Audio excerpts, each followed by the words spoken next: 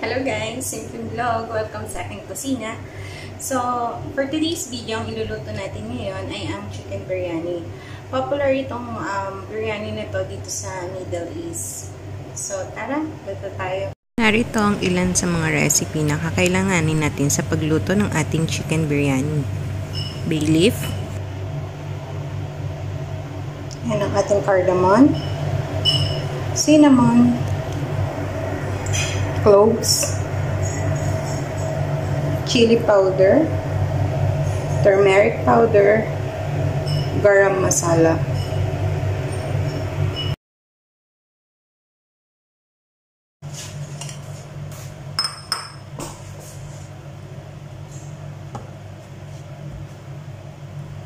Mainan natin ang ating sibuyas.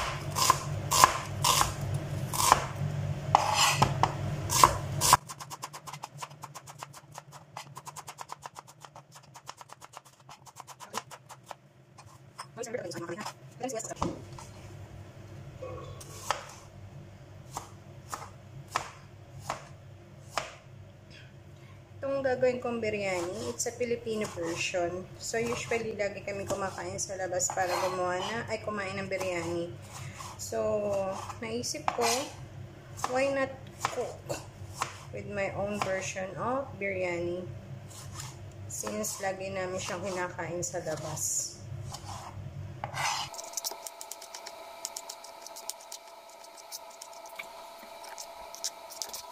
Next natin ang ating coriander.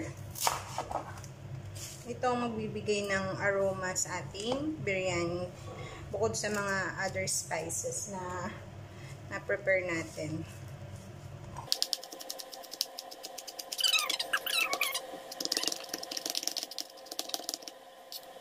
Guys, kuhain natin ang ating chicken.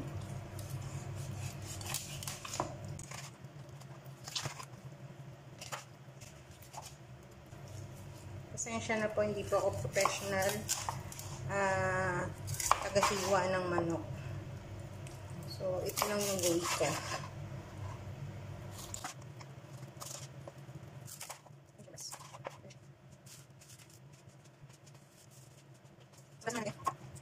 So, kung makikita niyo siya, long grain. Ayan siya.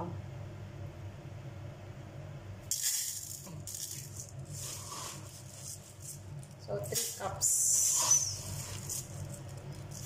Gamit ko yung cups ng rice cooker. So, magsaing na tayo. 1:1 din siya. So, kung anong takal siyang ilalagay nating tubig. And guys, palawan natin.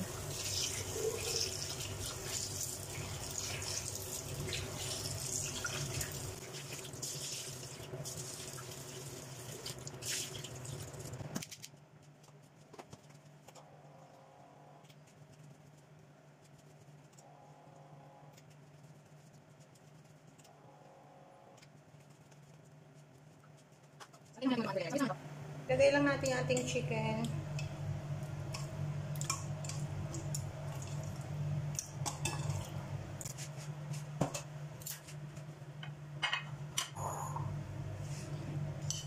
Lagay natin ang ating garam masala. Turmeric powder.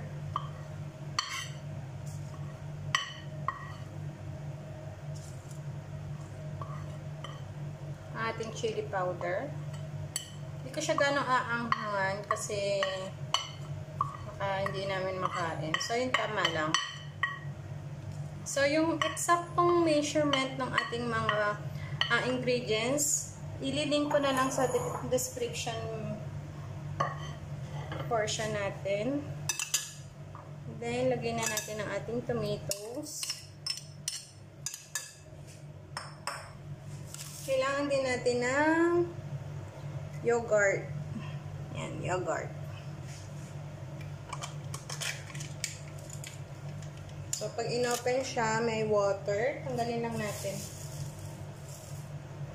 Lagyan natin lahat. Para masarap.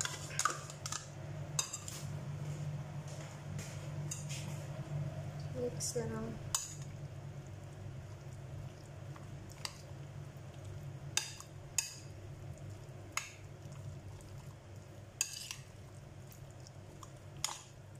Mix natin itong ating chicken at least 30 minutes or overnight para mas sumiksik yung lasa niya.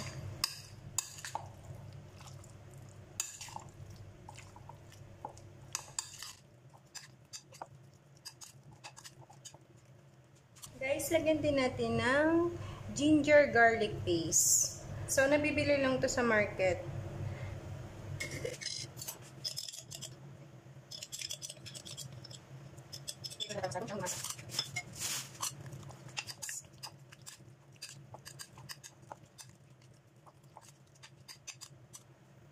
Okay, set aside lang natin. Then, cover natin ng cling wrap. Lagay muna natin sa fridge for 30 minutes.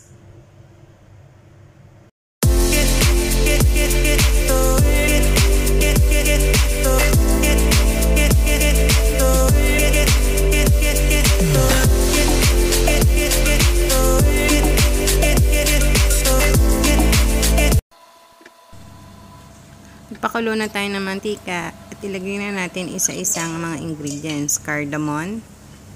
Sunod natin ang star anise. Sunod natin ang cloves.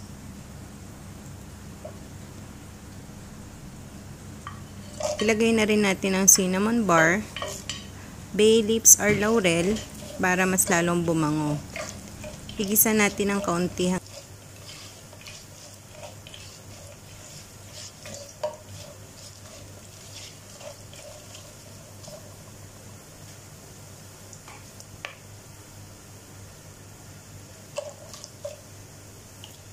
Then, lagyan na natin yung marinate natin chicken.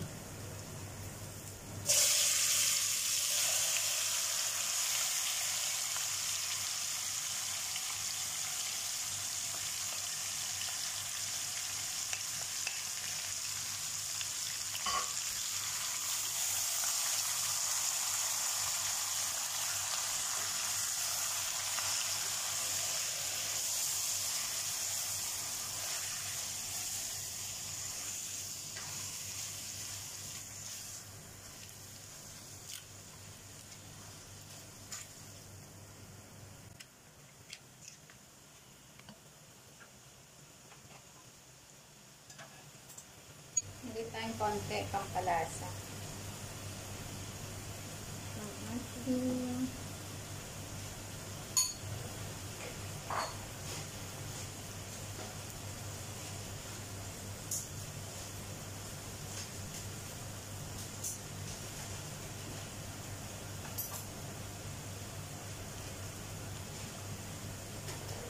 Ilagay na rin natin ang ating 2 kutsarang pasas.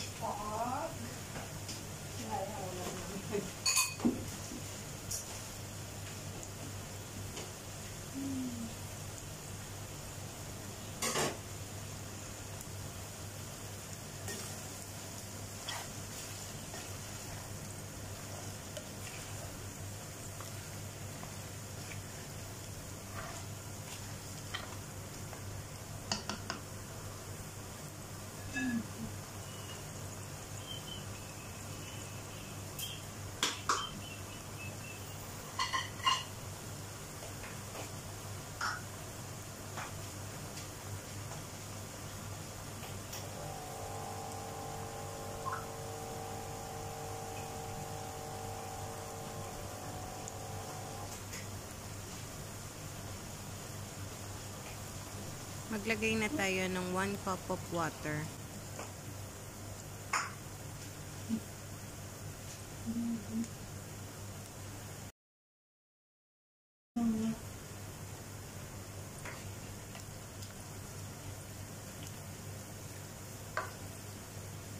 Haluin lang natin guys, then after nyan, takpan na natin para maluto na yung ating chicken.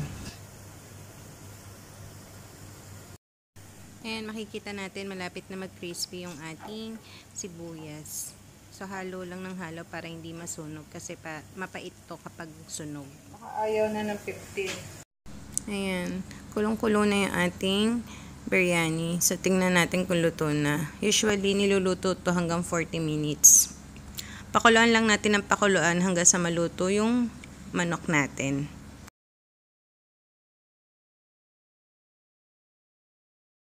Ayan, after 40 minutes, makikita nyo, medyo natuyo na siya. So, pwede na nating ilagay yung ating nilutong basmati rice sa itaas ng chicken para ma-absorb niya yung pinaka-sauce ng ating chicken. So, ilagay na natin yan hanggang sa ma-cover niyang buo.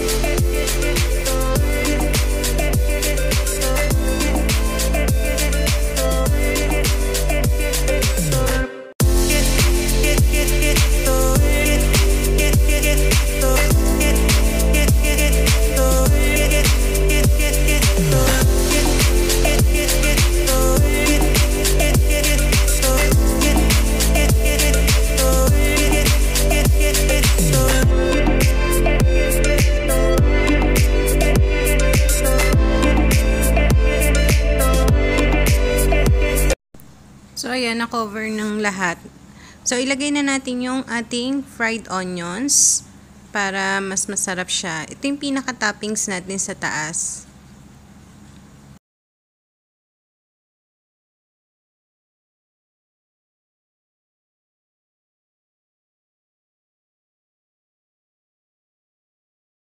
Sunod natin yung coriander para mas lalong bumango ang ating biryani rice.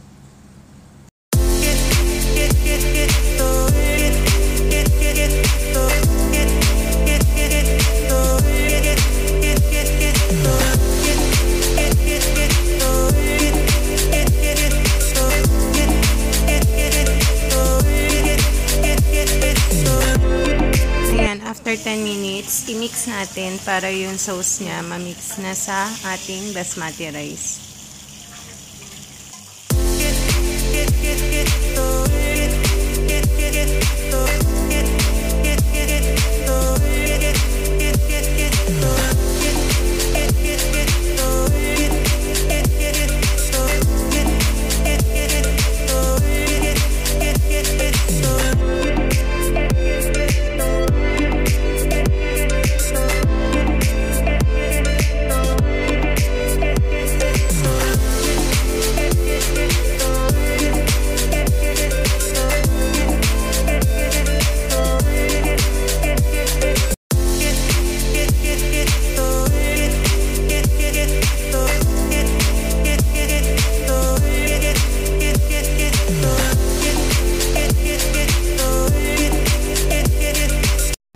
Ayan, luto na siya. So, ilagay na rin natin natitira nating fried onions. Dagdagan ng konting parsley.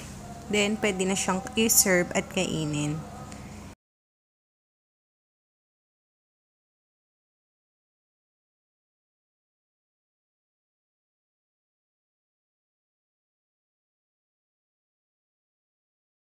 So, ito na pong ating chicken biryani rice with boiled eggs. So, enjoy po tayo sa pagkain. Hope you like my videos, recipe, and don't forget to subscribe to my channel, like, and leave a comment below.